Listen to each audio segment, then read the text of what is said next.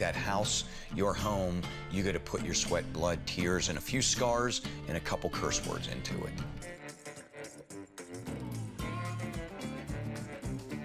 What a beautiful house. This is the great room here.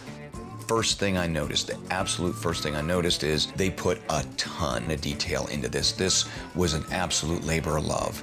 This house may rock my world.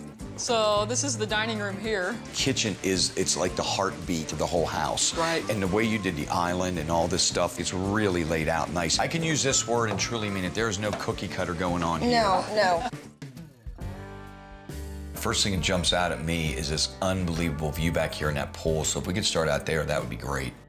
You look through and you saw this amazing backyard with the pool right there and a beautiful place to sit, big fireplace. Check out this entry foyer into the master bedroom as well as the office here. Wow. Look at that height. It's got to be at least 25, 30 foot. Yep, this is great. The master bedroom, I thought that it rocked. You could see out to the backyard. You keep an eye on the family.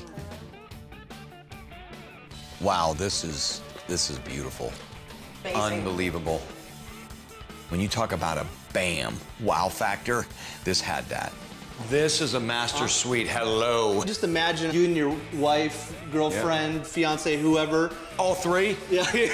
Bazing. The shower set up like a car wash, so you can just kind of walk right in the side and walk out the other.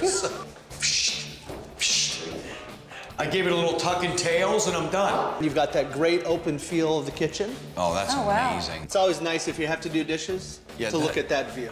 I may actually start to do dishes starting right now. Janice did an absolutely great job today. There's a lot to take in, there's a lot to think about. At the end of the day, I gotta tell you, I always gotta go with what my heart feels, and what my heart felt was the second property.